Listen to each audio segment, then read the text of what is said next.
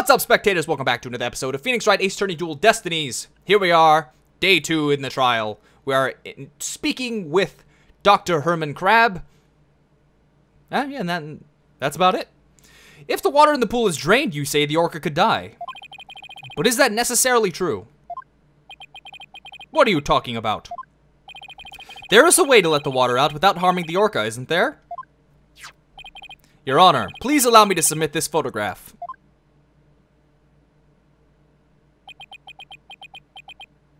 Oh! This is... As you can see, there is no water around the Skull Rock area. With the pool in this state, the victim could have been made to fall to his death. However, there is water on the other side of the partition. And Orla looks just fine.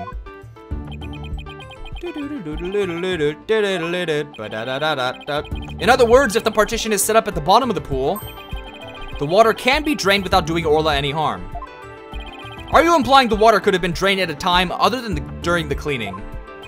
Yes, there is that possibility. Dr. Crab is shaking. Looks like he has something to hide. Could it have something to do with the calendar note about the meeting? And the meeting was scheduled for, wasn't it like 7 a.m.? Which would have been maybe right after the cleaning? I don't remember. It might. I'll submit it to the judge. Your Honor, please take a look at this calendar. Ah, you waved that around in court yesterday. No need to drag out your souvenir today. Actually, I would like you to make a note of the entry for the day of the incident. Let me see here. Meet the captain at the orca pool at 7 a.m.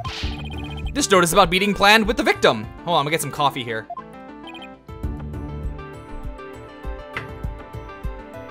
Oh, it's cold and nasty. Ugh. Oh God, it would not be pleased. What? The defense would like to argue that at the time of the meeting, the pool may have been drained of its water. Whose calendar is that? It belongs to Dr. Herman Crab. Isn't that right, Dr. Crab? Son of a gun. So you suspect me, do you?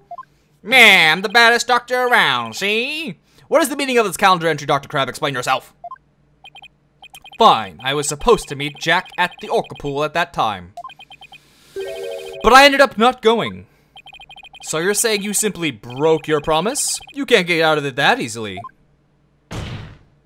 I believe you have some explaining to do. Objection! He has Cowboy Bebop hair, it's great. He has Spike's hair. Your blade is sharper than I thought, right, Dono? But your cut was shallow. A mere surface scratch. There's a saying amongst prisoners. Do not see, hear, nor speak to smooth-talking lawyers.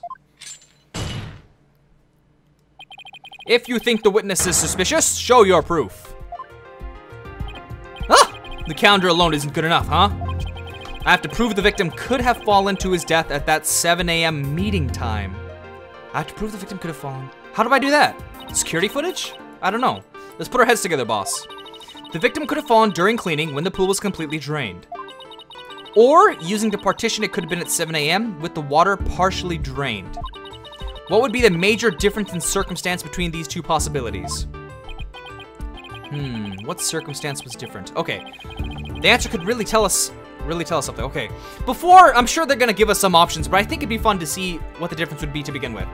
One, if it's during the cleaning, that would mean Sasha was there, Orla was in the other side with Marlon, and we don't know where the doctor is. If it was during when the partition was there, that means the cleaning was done, Sasha would be gone, 7 a.m. meeting was planned, there'd be no witnesses, I think, besides the killer. I think that one's the best one? What circumstance was different between the two possibilities of cleaning at 7 a.m.? Between the two, okay? I mean, the pool was half filled is true. The orca was there. All three apply. So I guess I have to choose the best one. I think this one might be the best one. If the murder occurred at a time other than during the cleaning, the orca must have... Another time other than the cleaning. Oh, you're right. But all three are right. The pool would also be half full for one of them during the partition. And what was the last one? Time of day? That one's obvious. Oh, you're right, and that would mean that Orla witnessed the murder, which, why does that matter? What's this? You're sheathing your sword so soon. Stop yammering to each other and show me how you wield your sword. Alright then, my sword is poised and ready. That's what she said. If the murder was committed at a time other than during the cleaning time, then Orla must have been present at the scene. I still don't get why that's important though. If I can prove that the murder happened right in front of Orla, then I can prove that Miss Buckler is not guilty. Wait, why would that be the case?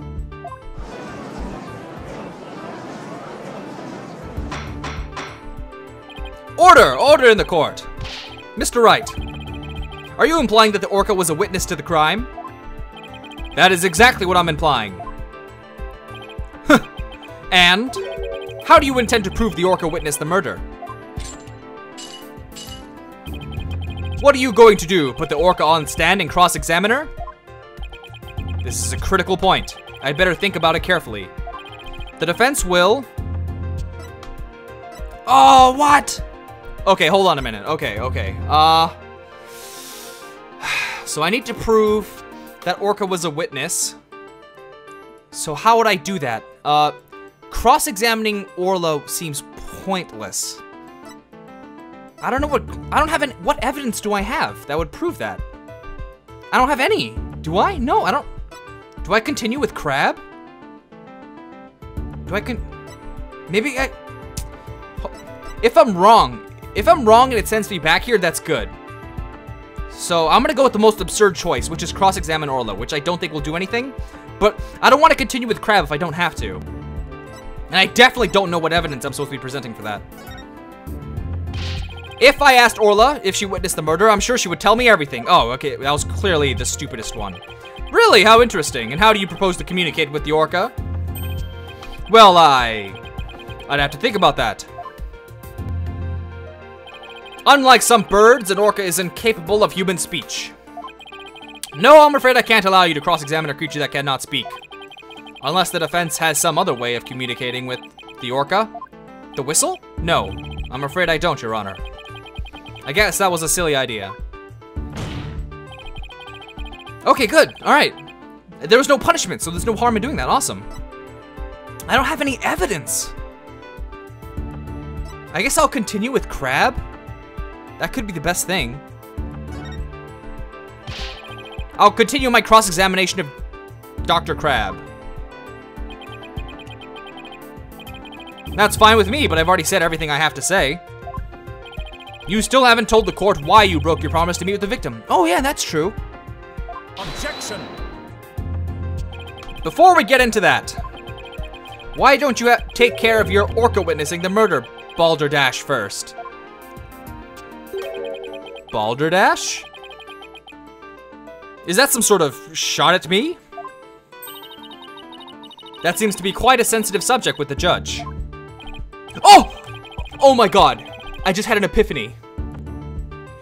I just realized that, if you remember when we examined the crime scene, there was blood on the skull rock, but there was also blood on top of Orla. And at the time we were like, why is there blood on her when it should be under the hat? Because there was blood on like the forehead. If the person died during that, while it was half empty, blood would have splattered onto Orla, which explains the blood. Yeah!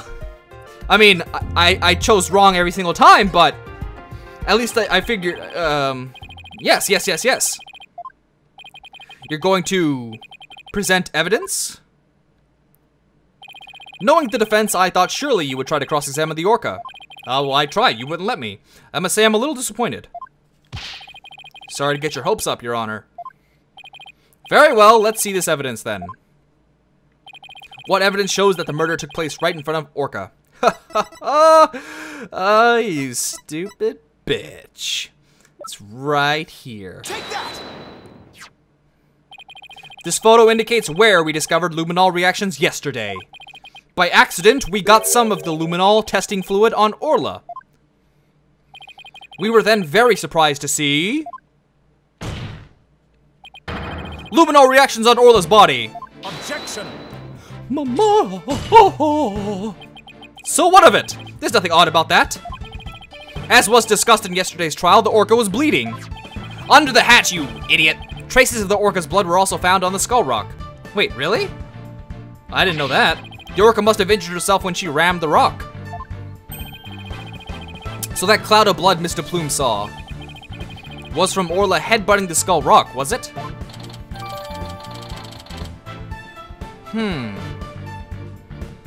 Interesting. Those luminol reactions you saw on the orca are most likely from her headbutting. Objection! But what's odd is the position of those bloodstains. Please take a good look at the photograph. Yesterday, Mr. Plume said the blood disappeared when Orla put on the hat.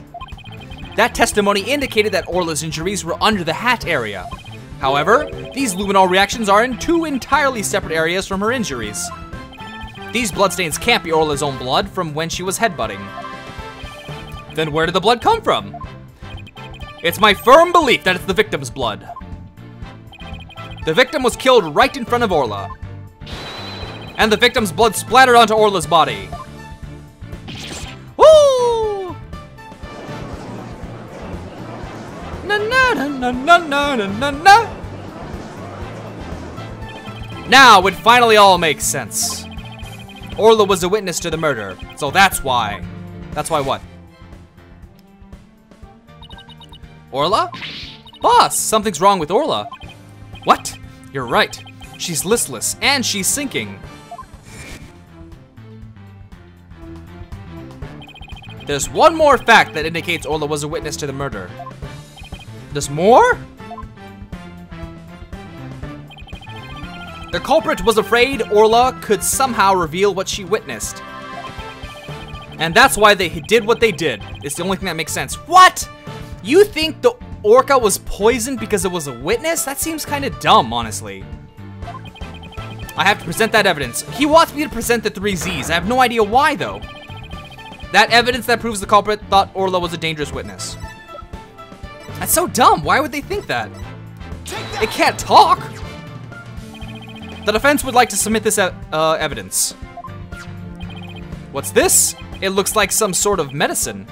It's a sleeping drug, Your Honor. A very powerful one. This sleeping drug was discovered in Orla's stomach yesterday. The culprit tried to drown Orla by putting her into a deep sleep. Tried to drown the orca, but why? Right, Dono? Are you trying to tell this court that the perpetrator tried to kill the orca off to prevent a witness from talking? Do you really expect to defeat me with that feeble attack?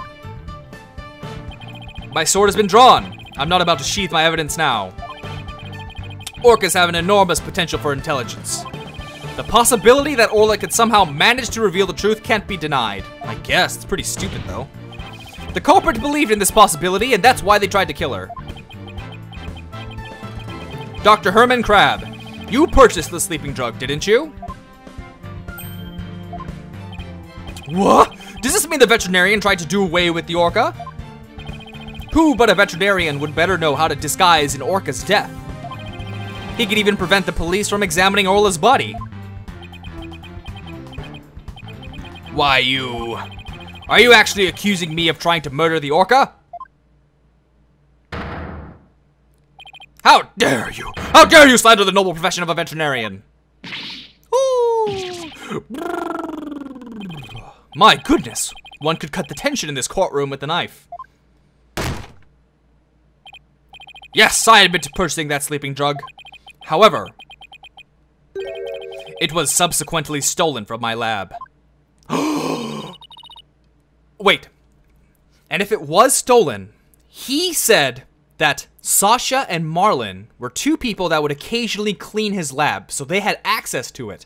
So, potentially there. If we know Sasha's innocent, that puts it back onto Marlin, who we know very little about.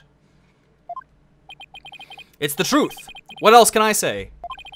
Any one of the crew members could have entered my lab, or anyone could enter, I guess. I guess that weakens my evidence quite a bit. Besides, think about it for a minute. Who was it that treated Orla after she swallowed the drug? It was I. But as I recall, it took you quite a while to give that treatment. You didn't even come on your own. We had to get you. Son of a gun. You just remember all sorts of little details, don't you, Mr. Lawyer? The Oracle Pool and the lab are far apart. It's little wonder he didn't know Orla's condition. Objection!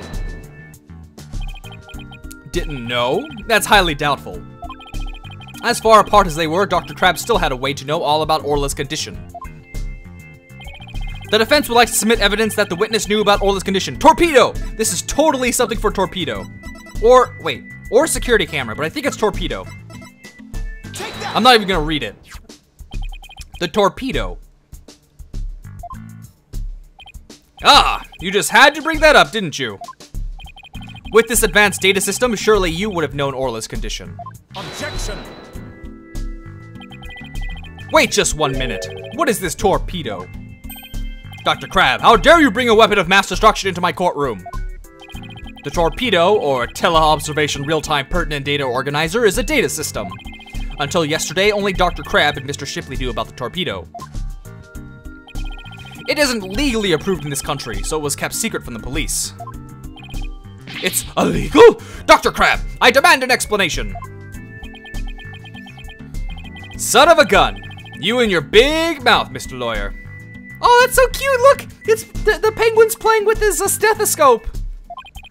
Oh, it's so cute. That should be a gift right there. Hold on, I'm gonna just admire this. Oh, ho, ho, ho. Yes, it's true, I'm using an illegal system to monitor the creatures at the aquarium. The system uses sensors like these, and yes, there's one in the Oracle Pool too. These sensors send sound waves to the water to gather data on the creatures. If it finds abnormalities in their condition, the Torpedo alerts me with the sound. Oh my goodness, how very high-tech. But if it's illegal, I will not turn a blind eye. This matter will be appropriately dealt with at a separate time. Now then, Mr. Wright, please continue. With the Torpedo, I'm sure Dr. Crab noticed the danger Orla was in. But he made no attempt to come to her aid on his own. And the reason for that is that Dr. Crab wanted Orla dead. The Torpedo didn't give me a warning message. That's why I didn't know there was anything wrong with Orla. The sensor in the Oracle Pool wasn't working during the police's investigation. Objection!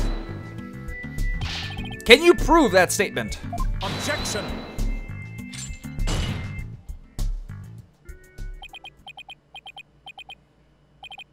He he he.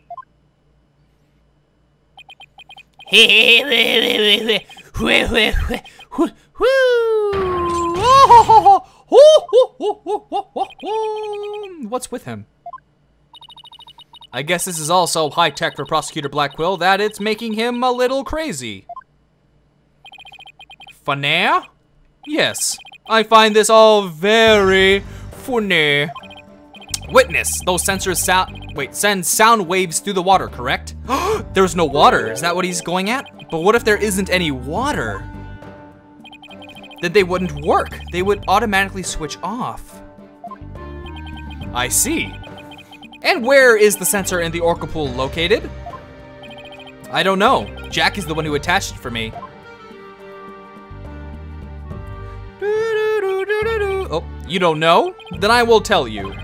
The police found a sensor just like the one you just showed us. They found it attached to the table at the bottom of the pool. Ah. Yeah, the table with the, yeah, okay. Do you mean the table in this photograph? That's right. Don't you get it yet? Right, Dono? The table is on the Skull Rock side of the partition. It's affixed to the bottom of the pool and can't be moved. Oh, and so if the water was drained from the Skull Rock side of the pool, precisely, without water, the Torpedo sensor would not work. Witness, when did that sensor automatically switch off? Hang on, I'll look it up. The only times lately were during cleaning 2 days ago, and the investigation yesterday. Of course I knew the pool would be drained while they cleaned it, but I had no idea they drained it for the investigation. No one let me know. That's why I didn't know about Orla's condition yesterday. So Dr. Crab really did want to save Orla. Did you hear that, right, Dono? Yes, the water can be drained without harm to the orca if the partition is used. It's been over 20 minutes, so I'm gonna end this video here, so stay tuned tomorrow for the next episode, and thanks for watching. Bye! Fun fact, Adam is actually harvested from sea slugs. And they're put into the little sister's stomachs, and it generates far more Adam than it would normally on its own, which is pretty disgusting. Oh, I kind of want to listen. Why are you running? Is it because I'm running? It's because I'm running, isn't it? Shoot. I didn't realize. Art, science, to industry. Fun.